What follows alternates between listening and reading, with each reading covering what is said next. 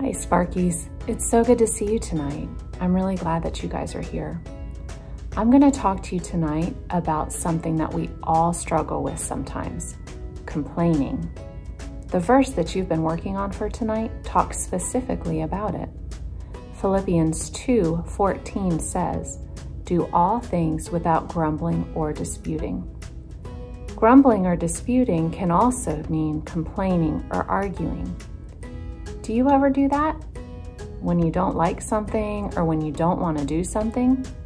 I know that I complain and argue sometimes. So we're going to talk tonight about what God thinks about complaining, about what complaining shows other people about us, and about how we can stop complaining. Our main verse today is a command from God in Philippians 2:14. Do all things without grumbling or disputing. In another version of the Bible, Philippians 2:14 says, do everything without complaining or arguing.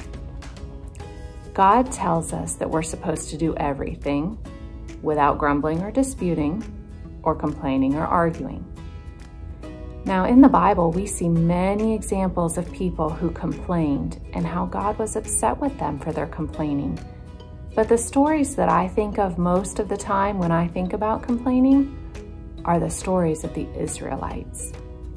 In Exodus chapters 14 through 17, we see several of these examples of the complaining Israelites. God had just rescued the Israelites from Pharaoh, and they had crossed the Red Sea on dry ground.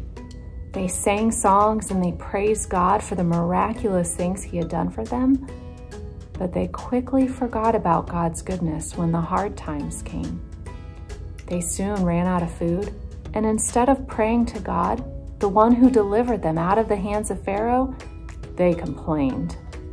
Listen to Exodus chapter 16, verses 2 and 3. It says, "There too, the whole community of Israel complained about Moses and Aaron. If only the Lord had killed us back in Egypt, they moaned. There we sat around pots of meat and ate all the bread we wanted. But now you have brought us into this wilderness to starve us to death." Now God did miracles several times when they complained. He gave them water at least 3 times. He gave them manna every morning.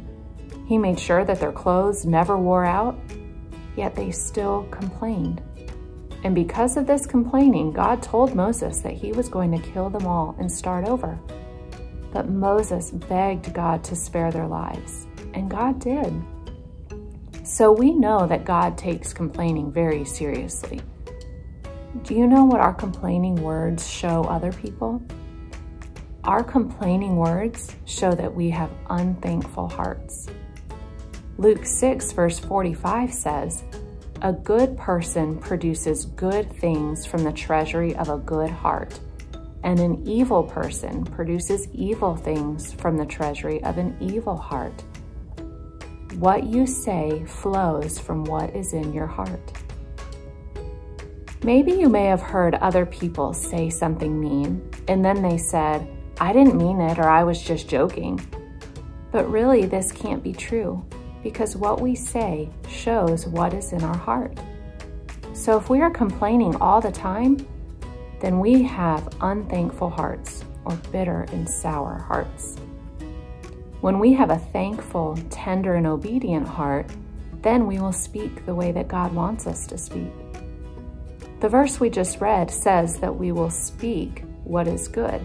When we have a good heart, we will have sweet words. But when we have an unthankful or evil heart, we will bring forth evil or bitter and sour words. So how do we have a good, not complaining heart? Well, we need to focus our hearts on God's word and on being thankful. When bad things happen, we need to look for what is good instead of complaining about what is bad. Our complaining words show that we are selfish. The Israelites complained about how they didn't have food or how they didn't have water.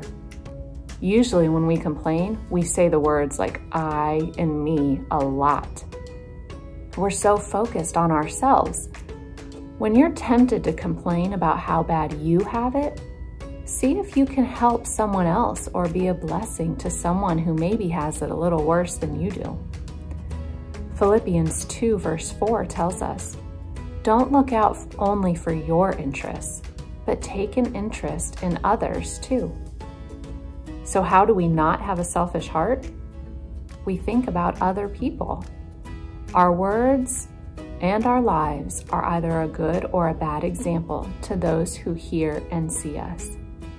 Would your friends or grandparents or family members want to be Christians if the Christians they know are always complaining and being grouchy?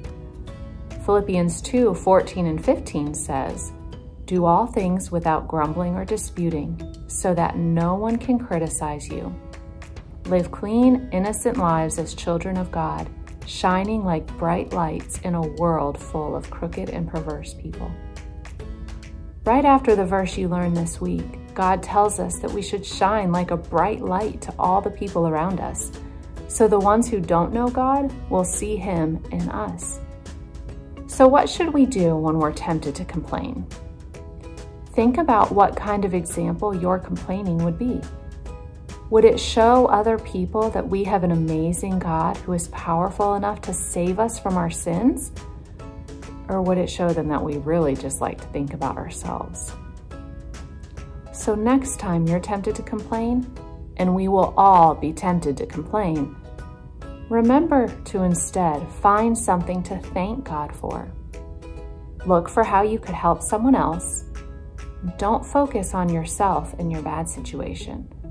Remember that others are watching, and we want to glorify God with our words and our actions. It's a good reminder for all of us. Good night, Sparkies.